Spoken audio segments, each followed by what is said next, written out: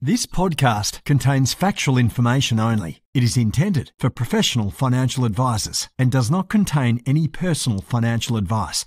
You should not make any investment, insurance, or financial decisions based on the content of this podcast.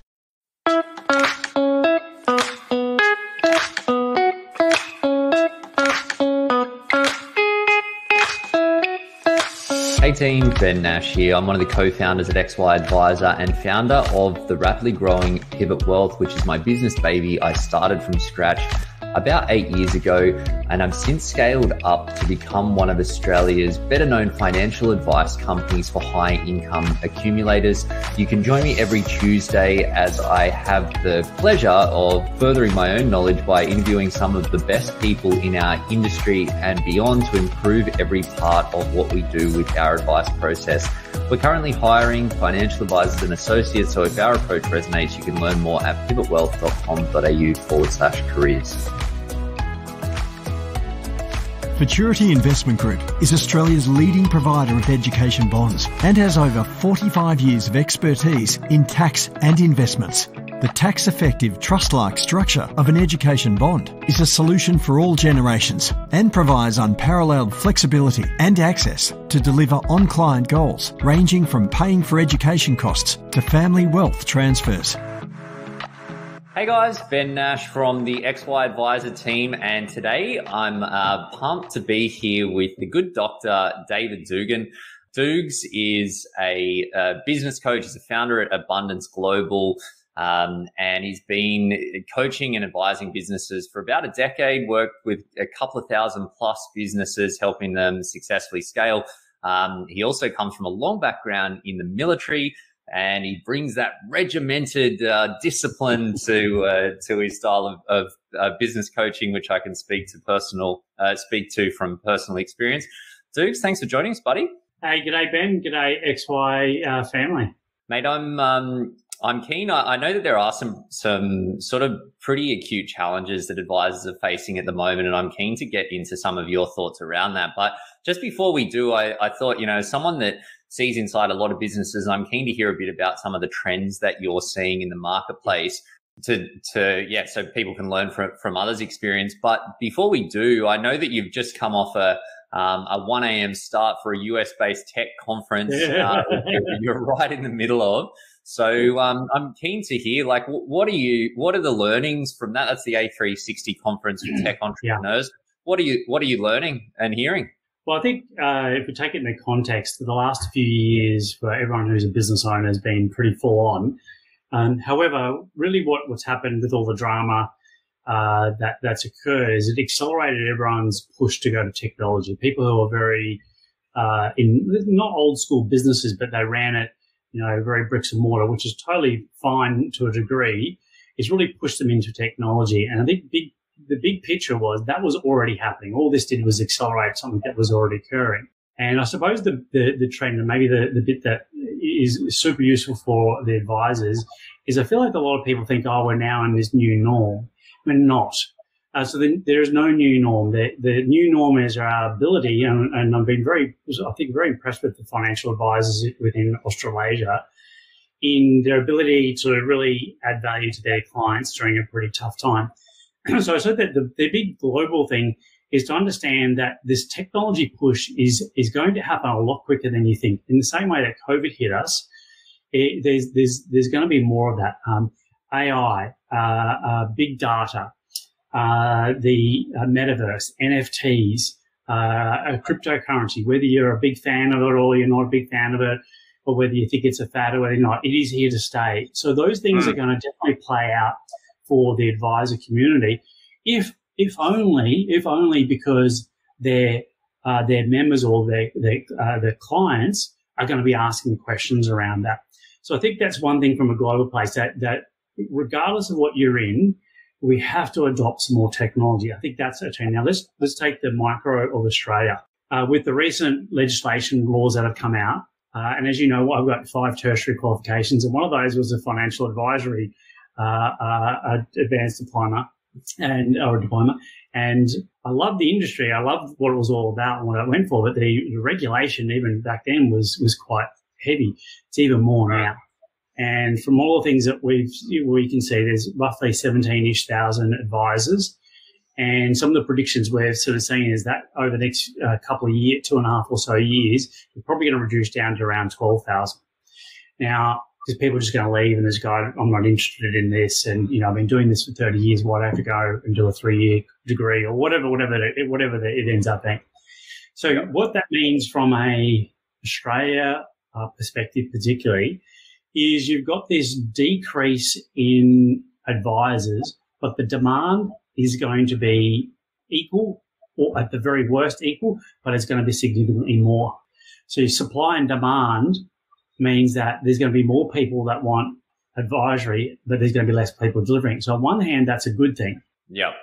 But on the other hand, it's a really bad thing. Well, it's a significant challenge, and that's the challenge of, well, I need to recruit. I can't just do this on my own, and I'm going to need to bring some more team in. So these are some things that we're seeing right now that are very pertinent for advisors to get their head around. Does that make sense? Yeah, absolutely. Like, I know for us that we've been hiring for like 2 years, but hiring heavily for the last 6 to 9 months. And as you say, advisor numbers going down, pool is shrinking at the same time there have been a lot of legislative changes. It's always easy to find things to criticize in that, and I'm sure that I could if I put my mind to it. But I would say that on balance, you see that the legislation is well-intentioned and heading in the right direction for consumers. And I think that alongside some of the fantastic innovation that we're seeing with advisors, the transition away from product-focused advice into more strategic and high-level client support, which is really fostering further even the demand from advice consumers, because they're saying, actually, wow, I didn't know that this was possible, and this is actually really great because I can save tax and support around decisions, and then I feel confident and I can buy that property, I can do those things, and happy days. So I think it's all happening. The bar is being lifted, which I think is good. It's unfortunate for some people because it means that they're having to jump through a few hoops that when they could just be focusing on helping more people, and that's really unfortunate. But what the positive side of that is that it is pushing people that aren't fully committed to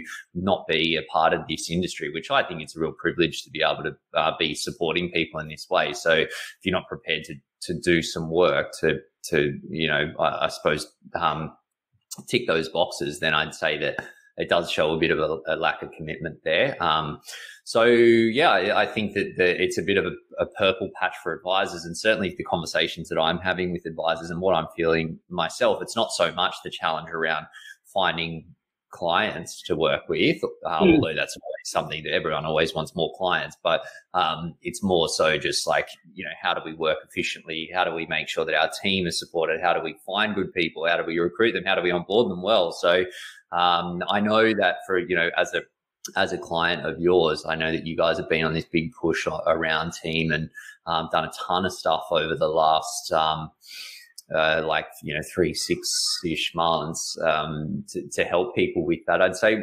maybe that's a good place to start. Like, what do you think? Yeah. What are the big things that people should be thinking about to nail it in that space? It's great. I think one of the good things is that with all the things that have been going on and are still going on, it gives us an opportunity to really look at why we do what we do. So I'd like to go through and I'll give a little bit of a dot point just on what we've seen here around. Here are some things that we've seen really work really well right now with advisors right now. First thing is, and even though it sounds simple, I know people forget this. So for those who are listening, please write this down. And that is, first thing is, remember why you started or why you chose to be in this incredible, amazing profession. Like, what was it that was your vision? What inspired you? Even if it wasn't to be an owner, even if it was, I want to do this as advisory, it's really important right now to tap into what it is that you did. Now, it's going to be beyond just money, because you can go out and do lots of things to make money. But if you're listening to this, you've decided you wanted to become an advisor for reasons. The first thing is to tap into that. And then from that, and then think of, we call that our grand vision. Like, think about that. Well, what's the difference I want to make? And one of the great things about the work that you do as advisors and XY, and also I would say the work that we do are helping support and coach small to medium-sized business owners, is the impact that we make is significant. Like we don't just help a single person, but their partners, their economic community, their families, and help to create, as we call it, intergenerational wealth. But we've got to remember why we're doing it, and then who do you want to champion? Like, who do you want to be the hero for? Who do you want to go out there and champion? Now, for us, it's small to medium-sized businesses that have revenue from $500,000 a year to 10 million is the sweet spot for us that we love working with. So I go for an advisor within the industry. Who do you want to actually work with? Now, Ben, I know how to work with you. Well, you do work with a variety of different people. That you have a particular niche of people that you know that you're very, very good at working with, deliver an amazing result. Fair call? Yeah, definitely. And so you go, right, okay. Once you've done that, and that shouldn't take too long, is then we're going to think, and before we talk about team, is we actually go upstream a little bit and talk about the product offering. Here's the catch I'm seeing is too many advisors are still stuck in the old paradigms of how to do the advice work. They're unleveraged. In fact, they've got a very unleveraged business. And what's going to happen for them over the next couple of years with supply and demand going the way it is, everyone's going to think, oh, this is going to be great. It's going to be good. It's actually not. What they're going to do is they're going to create a business that's going to be golden handcuffs, a business that they come to hate. And I've had plenty of people come to us going, look, everyone thinks I'm winning. Everyone thinks I'm going great, but I hate it and I hate working in it. And, the saying that you've heard us say, Ben, is no business owner will grow into pain. So if you're already working 50 hours a week and the idea of getting more work seems like I want to make more money, it's going to be great. But no one's going to go, I want to double my business. I'm going to put in 100 hours. Yeah. Unconsciously, that's what people do, and they start to self-sabotage. They don't reply to emails as quickly. They don't follow up a lead as quickly. So find out who we really want to serve. Then the next part of that is, let's have a look at the product. Now, that does take a little bit more than this conversation here, but we're going to dial in the product and go, this is what we're going to do, and then leverage that there. And how can you be the heart surgeon in that work? The reason this is important is because that goes to the next thing around talent. That just know that we need to use technology in the solution as much as we possibly can. And the business model and the pricing model around the product offering needs to be appropriate for the value you're delivering. And I think at the moment, a lot of people are still in an old school methodology and not working. Did you want to I know you've done a lot of work on this and you've done an incredible job as a lead on this, Ben. Any comments you want to throw in around that one? Yeah, look, I think for us that and I would say I always thought that we were pretty efficient with what we did, but we do deliver. And I think a lot of advisors are moving towards a higher touch, higher fee model. It's partly as a result of the significant uplift in, licensing requirements, licensing costs, administration requirements, compliance requirements, like all of those things means that unfortunately for the people that can't afford it, like advisors just need to charge more for advice, and it's pushing people up the value chain so that they can charge more appropriately. So we have always been doing that, and I felt that our model needed to have a lot of one-on-one FaceTime contact with our advisors, and it does to a certain extent.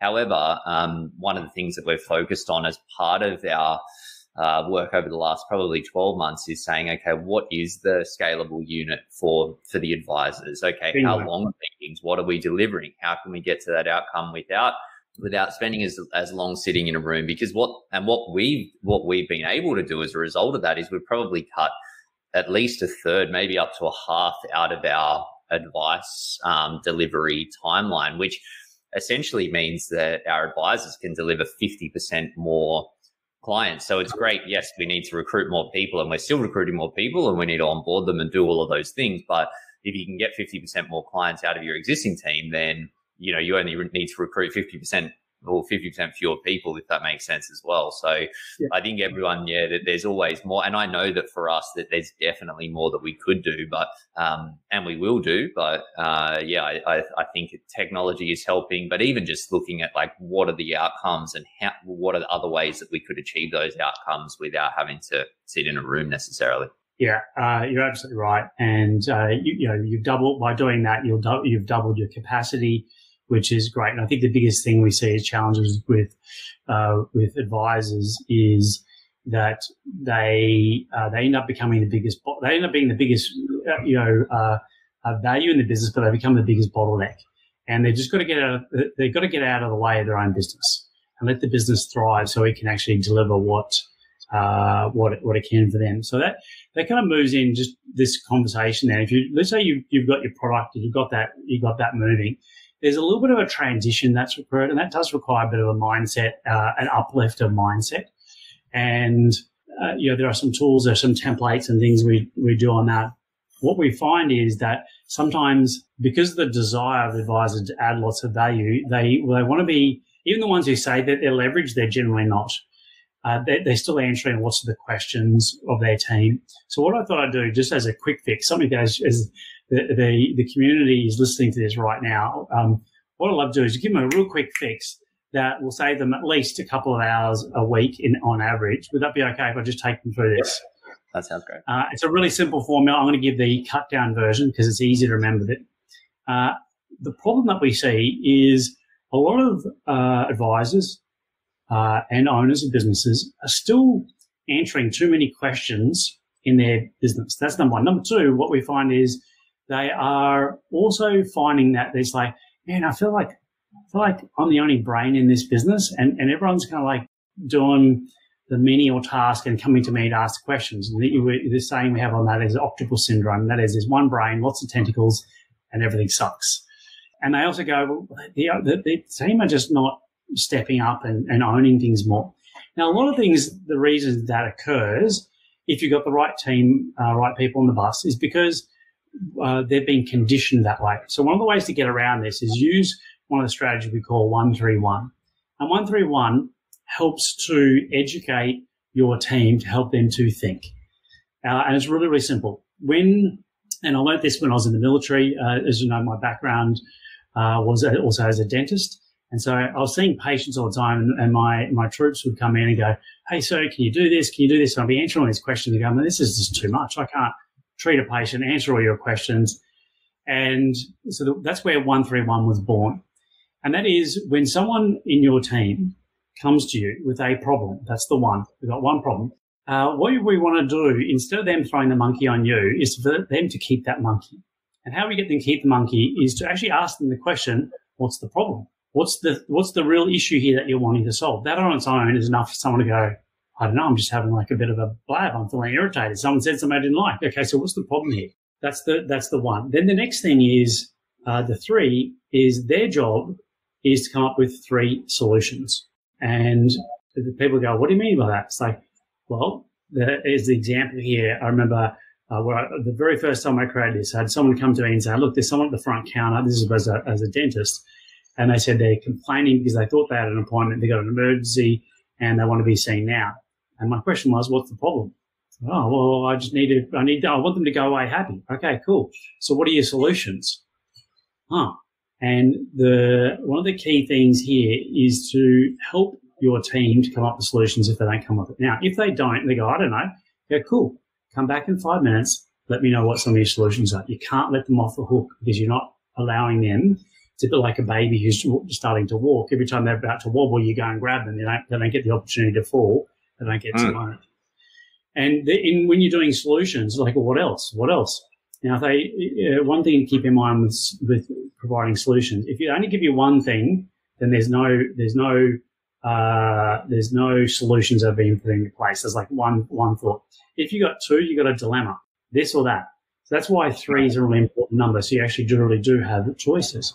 One of those choices is you can choose to do nothing, but it's got to be a deliberate choice, not burying the head in the sand and like, I don't want to do anything. It's like, I know, you know what, we're going to leave it. We're not going to do something about this. We're going to wait and see. We're going to review. One problem, 3 solutions. And this next part here that really brings it in is to ask the person, what is your one recommendation out of the 3, which is the one that you think is going to be the one that's going to be the key one. And the job of the owner or the leader is to let them do that thinking. And chances are they're going to, especially if they're not as experienced, they'll come up with a solution that's probably not going to be the one that you would do and probably not as good as what you think. But you've got to let them go with it. You'll let them go with it, unless it's going to be someone's going to hurt someone, or it's going to be something that's really off. It's really going to completely change their financial future or something like that. Then obviously not there. But you'll let them sort of learn to fail, because what that does is allows a sense of autonomy to them to own their mistakes, and that's where the biggest lessons and learnings are. Now, you only need to do that a few times to have the team really sort of pick up the gear. The way I love to bring that in is to take the team through that activity and actually ask them as a training, go, hey guys, this is what we're going to do going forward. 1, 3, 1. Maybe you have a problem. We're going to ask the problem. Here's your 3 solutions, and I'll ask for your 1 recommendation. So that's 1, 3, 1. That's a great little one of the hacks that we've built, and as you know, we've trained people on, that can really help people to get a lot more leverage very quickly, but also uplift their whole team. Does that make sense? Yeah, I love that. And it actually works on partners and children as well. I've been trialing that one out at home. It's like, what are our options? What do you think we should do? Okay, that's great. Yeah. But I love that for teams in particular, that you're right, that it shows that you are also, like, apart from you not having to be the one that makes the decisions, and as you say, carry the monkey, it also shows that people that you are behind what they think, and it is a mechanism that you can use to coach and develop them to be better problem solvers in their business as well. So I love that. I think as well that I don't know if it's related, but I feel like another iteration of this, which I know that you've taught us about, and it's been a real game changer, is the concept of the executive leadership team in a business. Yeah. Can you talk a bit about that and how, so I know that a lot of these growing advice businesses are going from that, small sort of micro business where you are like you say, in that octopus mode where you, the founder or the couple of founders are the people that are responsible for making a lot of those key decisions. And for us, it's been a real game changer to have, empower key leadership team members to then take more responsibility and ownership and, free us of having to do that. Can you talk a bit to that and how people can actually make it happen? Yeah, great. Look, I'd say typically the advisors we speak to, they're smart dudes and dudesses. There's usually 1 or 2 key advisors, and then they've got some support advisors. They're usually 7 figures or just hitting that category, and they're going, oh look, I've kind of dialed it all in. I've got the business is sweet. Haven't I sort of built it out? And the answer to that is no. You're just at the point of beginning. That's almost the rite of passage to get to the place that you can actually really build a business. Because what we'll find is that there's still massive key person risk. Even if they go, oh, I went away for 3 weeks and everything was okay. It's like, I don't guarantee if you went to sell your business, they're going to tell you you've got a massive key person risk that's sitting in that business. So what do we need? What do we need to do around that? And how do we build that out? I think we need to just go a step before that event, and that is to again, we talked about who we want to serve. Like, why do we get out of bed? Who do we want to work with? What's the product offering that's for them? And then the next part of this is, what does the team need to look like to facilitate that offering? That's an important point. Now, based on that there, it'll help you to work out what we call the key seats. And Jim Collins wrote about, so it's his specific language, and that is the key seats on the bus. Now, it's not every role in there, but it's actually working out the key, your organization chart and then the key seats. Now, the biggest shift happens in a business, and not just the value of the business, but the valuation that comes off the business, is when if we look at, and there are lots of books out there, lots of theories around this, right? You have this person who's the CEO, and then you have a general manager or the visionary and the integrator, and then there's the rest of the team. The only thing, I don't find any really great scalable businesses who have done that. Right? There are, I'm sure. I just don't meet many. What ends up happening is you end up having the bottleneck go from the person who founded it to the general manager, and then they end up just getting as stressed out as anyone else, and you burn them out. So what's the biggest shift? The biggest shift, particularly when you see the business when they've just hit the 7 figures, and they're like, okay, well, I've reached this place of my individual brilliance has got me here. Now I'm starting to get things looking a bit shaky. So the key part of that is the decision making up until then is usually 1 or 2 people in the business who are making the key decisions in where not just the direction, but some of the most, some of the important decisions that are happening, month by month in the business. And a lot of that is the structure that they set up their business. So what we see is the biggest shift is when we delegate the decision making to the executive leadership team. Now, this is a really, really important point. Let's say, is where there are different areas in a business. You've got your lead generation, you've got your conversion, you've got your customer success, you've got your operations, you've got your, admin, finance. So, which is part of the operations there. So just look at all these different areas. You might have heads of departments for all those areas. And a traditional chart would have, CEO, general manager, and all these heads of departments. Okay. The distinction around an executive leadership team is there'll be a number of people, and each business can be a little bit different. Might be 3, might be 4, might be 5, depending on the size of the business. Could even be 6, depending on, bigger businesses. It could be a representative from each of those, what we call them, engine rooms or departments. It doesn't have to be one person representing each, though. But what happens is that now forms up a different team. That team makes the decisions. Now, they have some mandates and they have some principles that the CEO or the owner gives them. But the really big distinction is collectively they make a decision, not representing, let's say they're the marketing person, not representing marketing or not representing the delivery, the customer success area or admin. They're making decisions representing the business as a collective group. What's going on here? What's going on here? What's going on here? Now, when that shift occurs, that's when we see the businesses really, really pick up. And more importantly, it's not just about the money. Yeah, you make a lot more money doing it, but the biggest shift we see on this, Ben, is that we're leveraging the founder, especially one or two of the founders, the owners, we're leveraging their time. What we see in most advisors get to a certain area, they cap out because they just can't leverage anymore. And this is one of the key strategies to do that. Does that make sense? Yeah, absolutely. I know that's the thing that I have been facing, that you do, that there's only so many hours in the day, and especially when you might have great people that are, and when I built the business, it's like I hire because I need a great paraplanner, I need a great advisor, I need a great associate, and you end up with this, I think you might have said this actually, it's like you've got an army of followers or something, and it's like you're still the person. Yeah, it's like, I think it's a Jim Collins quote that you would have heard me say, and that is, you end up being the guru with 1,000 helpers.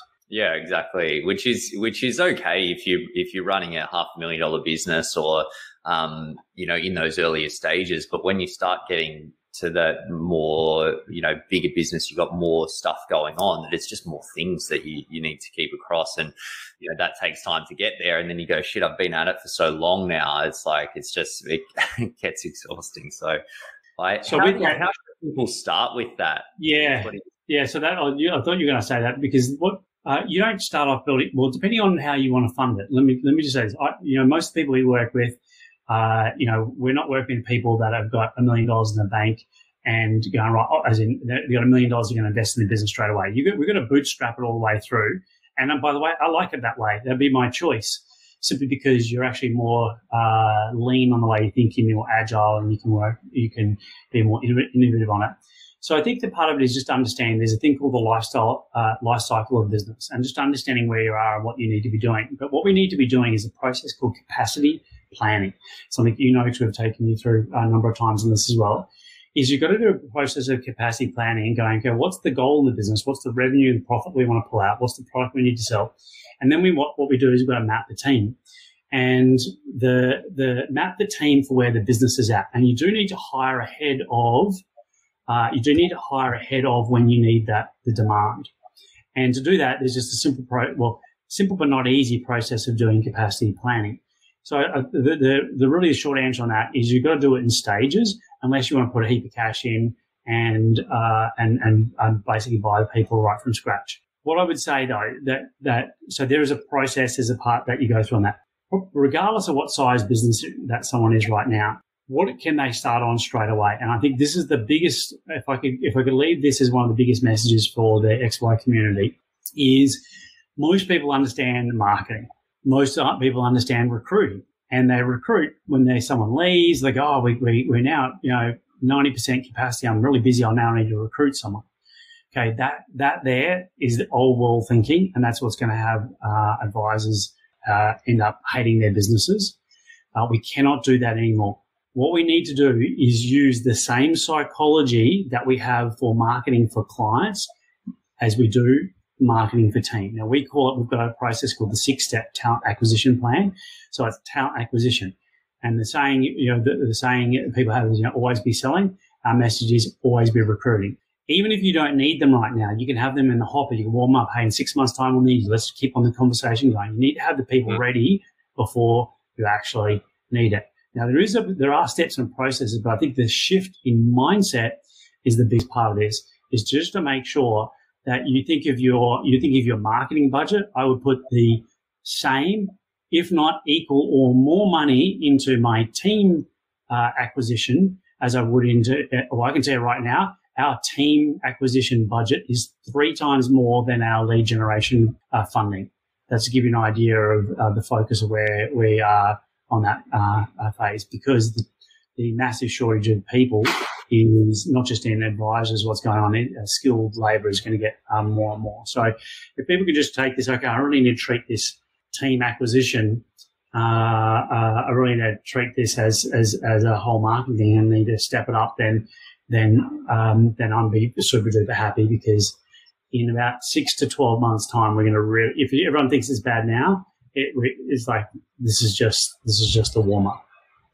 Yeah. And I think that one of the things that we found is that we've been taking that approach, that always be recruiting, is that you talk to people and then you start to see opportunities for how they can fit into the team. I think having that clear org chart and the future org chart is really key for that. But you can see that people start to get positioned, and then, obviously, when we've got a recruiter that helps us fill some roles, and it's great, but it is really expensive. So the more you can do yourself and keep your ear to the ground for those opportunities, the easier.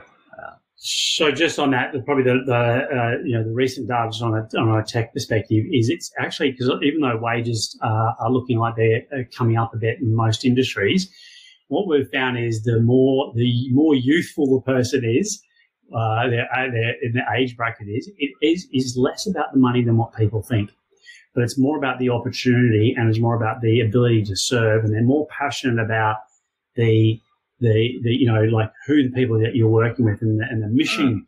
They're very, very, very much more mission focused. And so that's the reason why this marketing for team is so important, because we want to have a place that people go, oh, I love what they're doing. I want to be part of that.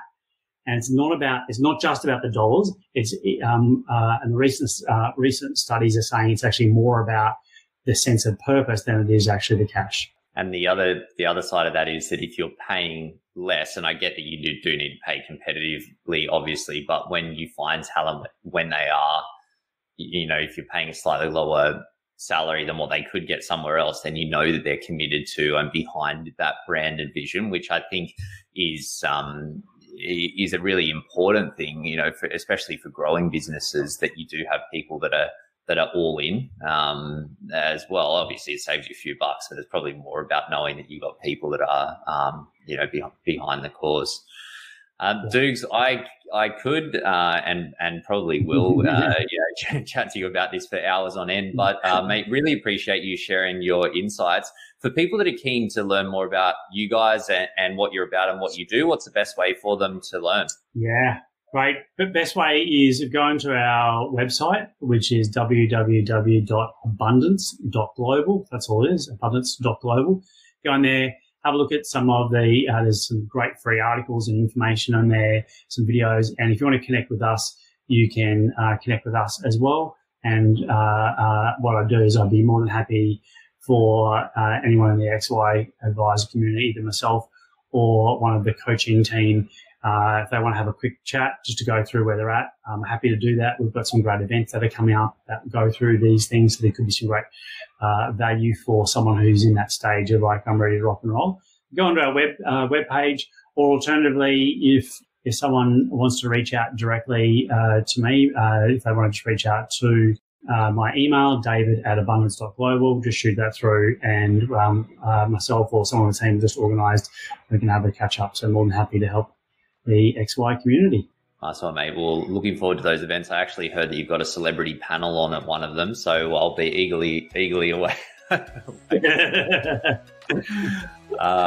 mate, thank you again. Really appreciate you sharing your insights, and especially after a 1 a.m. wake up for your tech conference, mate. Thanks again, and we'll catch you on the next one. Too easy. Beautiful. Thanks, Ben. Thanks, XY family.